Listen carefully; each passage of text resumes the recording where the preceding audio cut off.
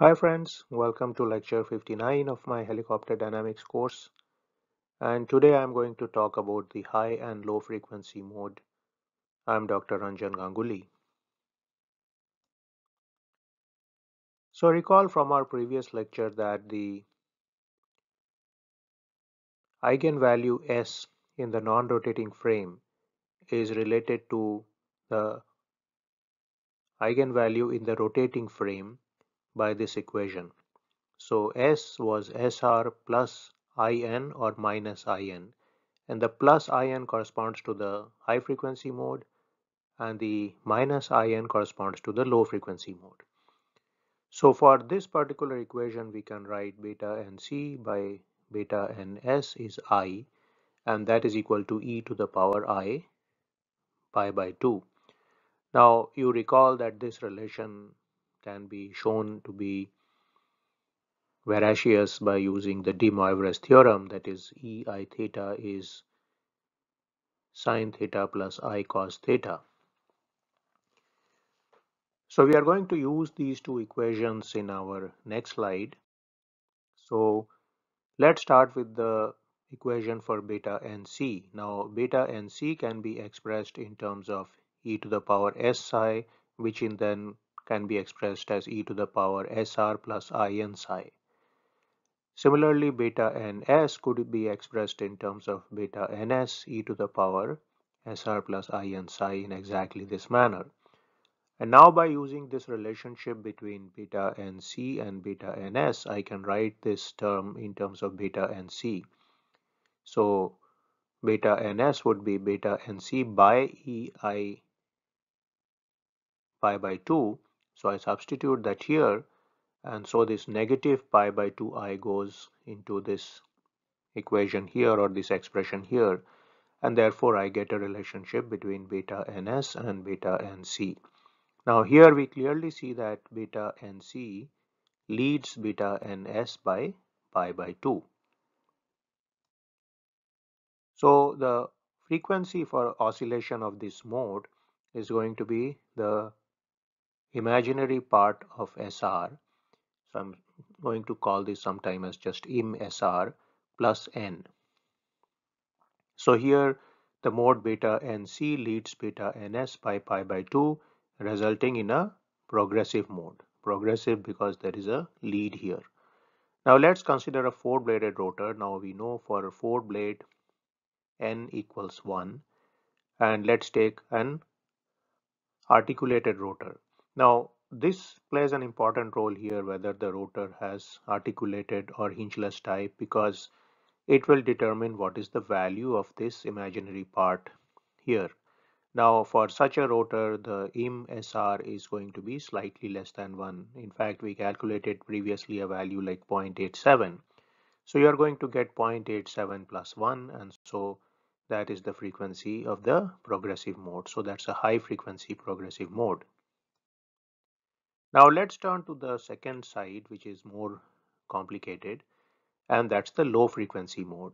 So for the low frequency mode, the non-rotating value is related to the rotating value using this equation. So S is SR minus IN. So essentially we can now write the eigenvector corresponding to this mode as beta NC by beta NS is minus I. So we can write it as e to the power minus I pi by 2.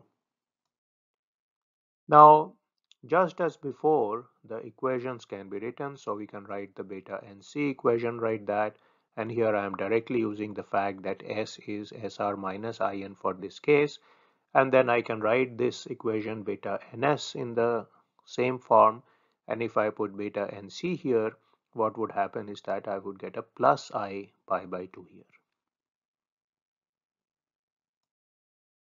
So this case has two possibilities. It all depends on how the imaginary part of SR relates to N. So let's first consider case 1, that is im SR is less than N. In that case beta NS psi can be written using this equation here, and what we can see is that beta NC leads beta NS by 90 degrees and this is also a progressive mode. Now, just to give some numbers to this whole problem, let us take a four-bladed rotor, articulated rotor here, and so we know n would be 1. We also know that for such a rotor, the imaginary part of SR would be less than 1 per rev. For example, we had calculated 0.87.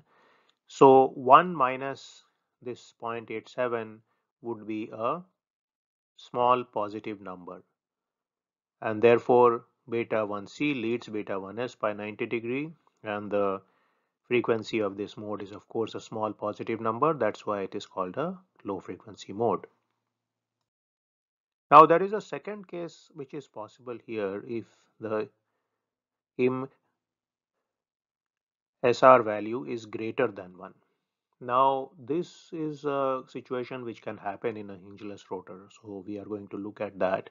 Essentially the new beta value has to be higher, like 1.12 per rev or something like that, and then you will get this case. So again we write the equation beta ns in terms of beta nc, and now you see this is the form of this equation. So here beta nc lags beta ns by 90 degrees, and this results in a regressive mode. So it will become clear why we use the word regressive mode here. Let's consider a four-bladed rotor again. So n is 1, but now the rotor is hingeless. Therefore, the im SR value is greater than 1 per rev. So remember, it totally is going to depend on this value of nu beta here. And now the value of nu beta may be something like 1.12 per rev. Okay. So we are going to get this value as now a small positive number. So the situation is flipped from what it was previously, and therefore beta 1c lags beta 1s by 90 degree, resulting in a regressive mode. So we'll show this in a figure next, and this figure is for a three-bladed rotor. For a rotating frame, all eigenvalues are complex conjugates. They are all co-located. In a non-rotating frame, two of these are same as for a rotating frame, and the remaining two represent the high and low frequency modes. So let's look at the hover case rotating frame. So here we have plotted the real part and the imaginary part. So here, for example, these all would be here and here. So again, on the plus and minus side.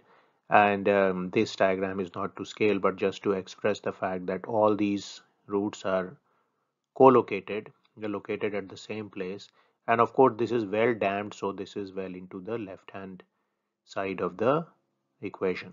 Okay, that means the real part of S is negative. So it's a well damped system. Now some of you are familiar, this is a root locus type of diagram.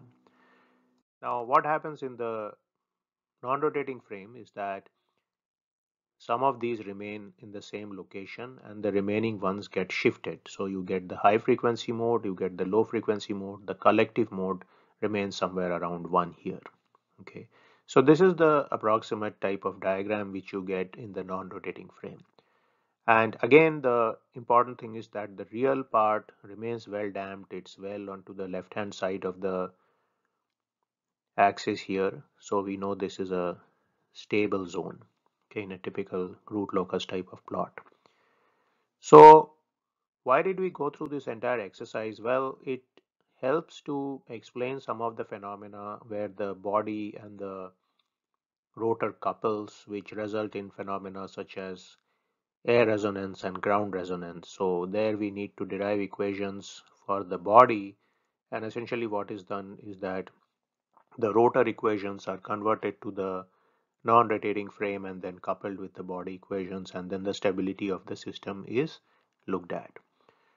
So of course this was for a specific case, the blade flapping equation. In the next lecture I am going to look at the generalized equation of the form mq double dot plus cq dot plus kq equals 0, where m, c, k are going to be matrices, and then we are going to look at the constant coefficient system. So constant coefficient means that m, c, k are essentially constants like we handled today. They are constant coefficient equations, they are not periodic. If they are periodic, we need to use some theory of periodic differential equations, which is based on Floquet theory, which we are going to discuss later in the course. But first, we are going to discuss constant coefficient systems in the next lecture. See you then.